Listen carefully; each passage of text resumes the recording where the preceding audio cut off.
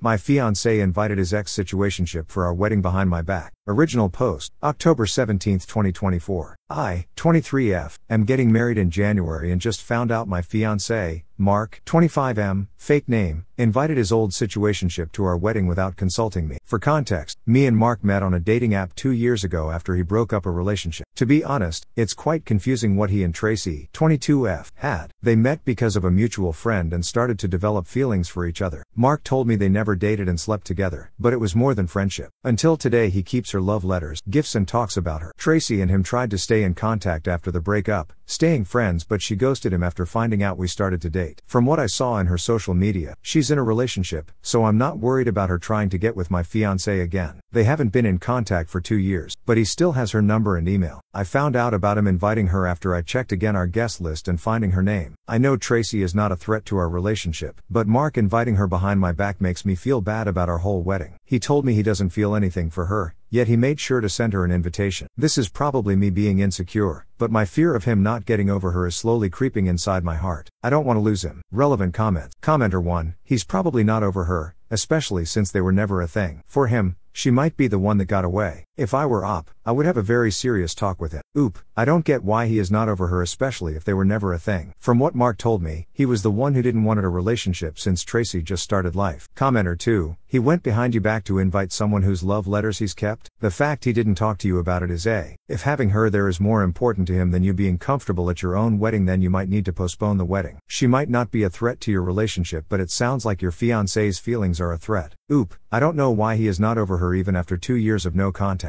I know Tracy is part of his past, his story, but it's been such a long time. Commenter 3, tell him you don't want her there and that's final, and he better rescind it or you'll have to rethink the marriage, because starting a married life by going behind your back is a no-no. TBH, you need to not stubbornly hold on to someone you can't trust, and you can't trust someone who does shit behind your back. Oop, her going to the wedding doesn't make me uncomfortable since I know she won't do anything. The problem is my fiancé and the fact he invited her to the wedding without notifying me. If Mark wanted her there, fine, but I just hate the fact he didn't told me beforehand, and it's making me think he lied about getting over her. Commenter 4, why do you keep saying I know she won't do anything? If you can't trust him not to do anything with an old fling, you should not be getting married. Oop, Tracy has a boyfriend and is expecting. Also, she was the one who blocked him everywhere after finding out we were dating. Update number 1, October 19, 2024. After reading the comments and talking with some friends, my heart finally understood Mark never really got over Tracy. In the beginning, I was in denial, but I went out with Tom, 24M, his best friend of years, to understand about what really happened between them. From what he told me, Tracy and Mark met because of some friends in common. She just got into the university and was 17 at the time, while Mark was already almost graduate. They stayed friends for 2 years and feelings started to blossom. Mark was already working while she was still in college. He only wanted to formally date her after her graduation, so it was never a thing, even though they shared love letters, gifts and shared almost every holiday together. Tom told me everyone from their old friend group thought they would marry since they were so sweet together. So, their breakup was really unpredictable. Tracy was the one who broke up with Mark due to their religious values not lining up, as she wanted to save herself until marriage. In the end, they decided it was better to go separate ways and maybe try again after a few years.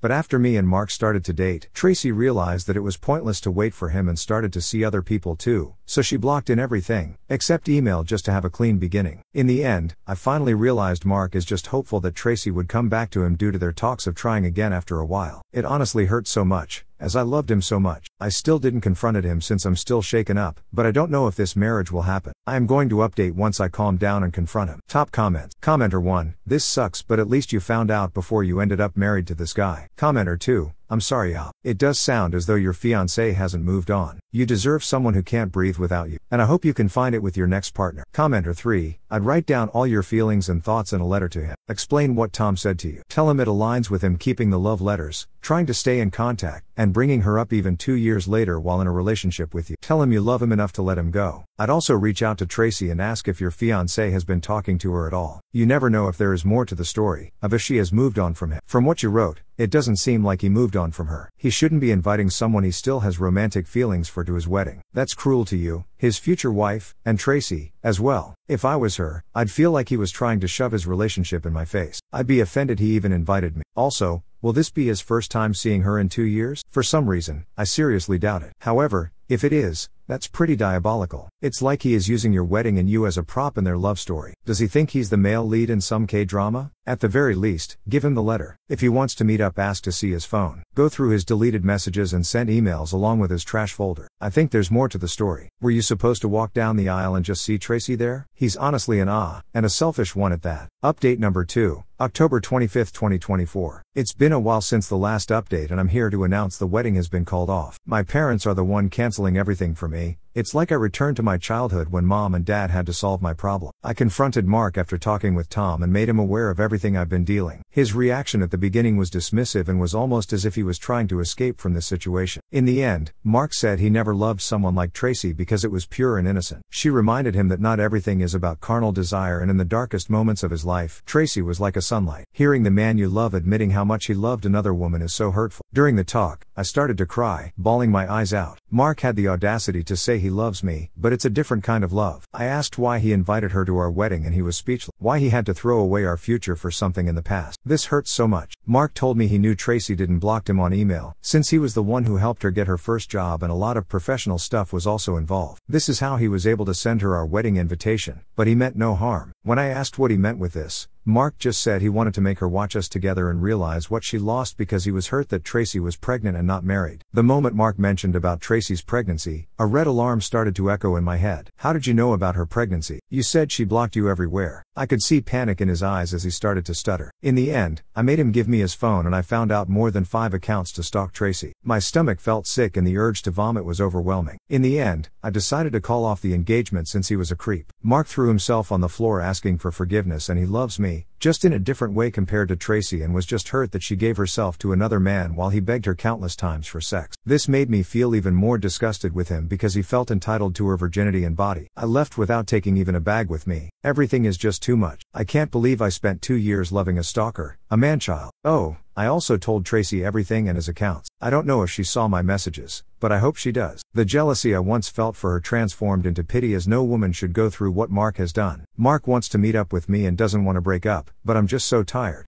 Relevant comments. Commenter 1, I am so sorry. This really sucks. You should have your parents get your stuff and you should stay as far away from Mark as you can. If he is capable of stalking Tracy, he is capable of stalking you. Make sure that there are security cameras at your parents' house and you should block him. The only bright side is that you found this out before you married him. Oop, I'm thinking about leaving the US and going to another country. Social media are not for me, so it's harder for him to stalk me. I don't have anything of great value in Mark's house, except some clothes and makeup, so if he throws it away. Oop on Tracy's ethnicity and her own. Oop, Tracy is Asian while I'm white. Ends. Update number 3, October 26, 2024. I think this is my last update, since I've already met up with Tracy and talked about what happened. Me and her met at a cafe and in the beginning I was really nervous, as I didn't know what was her reaction because her reply was only hi, let's talk over a cup of coffee. When I was waiting for her, I could feel my back sweating and overall, lots of emotion. Tracy arrived and I finally understood why Mark was so obsessed with her, as she is definitely one of the most beautiful women I saw. She's pretty on the pictures, but personally she looks better. Tracy said hello to me and asked if I'm willing to go to her house to talk, since being outside for too long makes her really tired. We ordered some coffee to go and it was super awkward. So now let's talk about what she told me. First of all, she apologized for being the reason why now I'm single, which I assured her is not her fault. Tracy said she received the invitation, but was simply not interested in participating in our wedding as she was already in a happy relationship and is pointless to see a person from the past. With the story Tom and Mark told me, I got curious and asked about them staying friends, as it sounded like she wanted to stay with him after the breakup, and it's the polar opposite of her behavior. Tracy was extremely uncomfortable with this question, but still explained to me why she said that. In the beginning, she was really in love with Mark because he was her first love. She described him as a protector, someone trustworthy, handsome and kind, as he always showered her in gifts and travel. Everything was fine and sweet, but over time, Mark started to beg her for sex, so much to the point of her pretending to be sick just to avoid him. She just didn't want to sleep with him and had some sort of blockage, like a sixth sense telling her to not do this. She was sick and tired about all of this and used the fact that her parents are extremely religious to justify why sex was off the chart. This led to a fight, which Mark never told me, and them breaking up. But 2 weeks after, they started to talk again as she felt in debt with him, as he helped her get a job in a prestigious company and he spent a lot of money on her with trips, foods and presents. One of the gifts was a Rolex for her 18th birthday, which made me mad since he never spent so much money on me. So when Tracy found out me and Mark was seeing each other, she felt relieved and finally had a proper reason to block him everywhere, since he was still sometimes hinting about them sleeping together. In the end, I told her in the entire relationship, Mark would sometimes talk about her, and in the beginning it was kind of weird, but I just brushed it off since she was part of his story. Oh, I also talked about Mark's numerous accounts, and in the beginning she didn't believe me, but I showed her the accounts I knew, which was creepy since they all had female names, followers and pictures. All of them looked real. Her account is public, so I asked Tracy to make it private. She made a new account with her Korean name and deactivated the old one. We had fun and became friends. She is a really sweet person, and I saw how her boyfriend treated her like a queen. I'm happy she found love and got rid of Mark. Relevant comments. Commenter 1. Sounds like everyone dodged the bullet that was Mark. Oop, it wasn't a bullet. It was a nuclear bomb. Commenter 2. I really hope she takes Mark's stalking seriously. It's very alarming the stuff he has been doing. I'm genuinely afraid for this woman. He's become obsessive, and that can't lead to anything good, especially if he starts spiraling after your breakup. Commenter 3. I'm so glad you told her. Pregnant women with crazy stalkers get killed at an alarming rate. I can't imagine how awkward and awful and difficult that whole situation and conversation must have been for you. I'm really proud of you for talking to her and showing her all their accounts so she could protect herself and have all the information. Now, at least whatever else she chooses to do and whatever else happens,